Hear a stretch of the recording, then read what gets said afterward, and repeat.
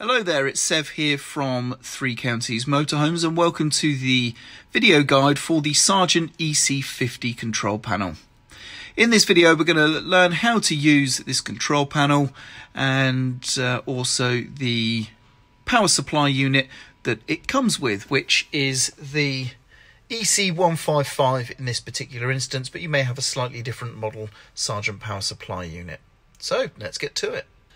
So first things first, the EC155 power supply unit basically holds everything you're going to need for the electrical side of things. So it has your habitation 12-volt fuses down here, and it has your RCD and MCB mains electrical trip switches right here. They are all labelled as well, typically. The battery charger is also fitted into this unit, and it has an on-off switch right here. When the charger is turned on and it's receiving mains electrical power, it will illuminate this switch, as you can see right there.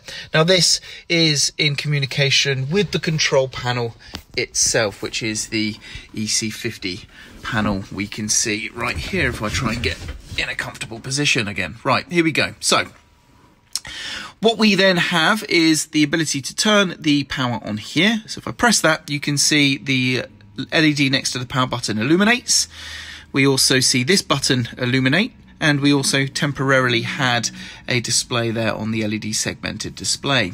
Now these two buttons are for selecting and viewing the battery levels. So we have here the leisure battery, and here is the vehicle battery, distinguished by the L and the V with inside the battery symbols. The selected battery is indicated by the LED illuminating. So as you can see, we have the leisure battery selected. I can check the selected battery voltage by just pressing it again, and you can see there we have a nice strong voltage because of course this is on charge. We can switch batteries by pressing the required battery. So here we have now switched to the vehicle battery. You can see the voltage is indicated there, and it is now showing it is the selected battery, as you can see. Now please bear in mind, of course, you will, in selecting the battery, you could be draining it as well. So if you're not plugged into mains electric charge, then only temporarily view your vehicle battery voltage before switching back to the leisure battery itself right there. Okay, now here down the bottom we have two buttons. We have a master switch for your water pump, and then we have an auxiliary. This could be wired into many things. It has a lighting indicator on it, and funnily enough, in this particular vehicle this does in fact operate the lights. This could operate other things in your vehicle's particular installation. Now the difference between the EC50 control panel and the EC51 or 51 panel is that this button is replaced with a water tank indicator. Now with regards to the battery voltages and the display here, these LEDs, when the battery voltage gets low, I believe it's about 9 volts or 10 volts or something like that, when the voltage gets to that point, this LED will turn red and it will alert you with an audible beep, and then after a minute it will actually shut the power off to the control panel to protect the energy or levels in the batteries and protect it. So if you hear that beep, or if you come in one day and you find your power is off, there's a good chance this has shut itself down to preserve your battery power. On the vehicle battery side of things, it works exactly the same way, but the voltage threshold is higher.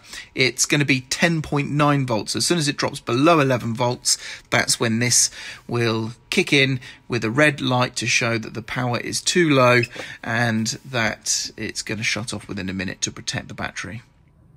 And here we have a Sargent EC51 control panel, as we've just mentioned.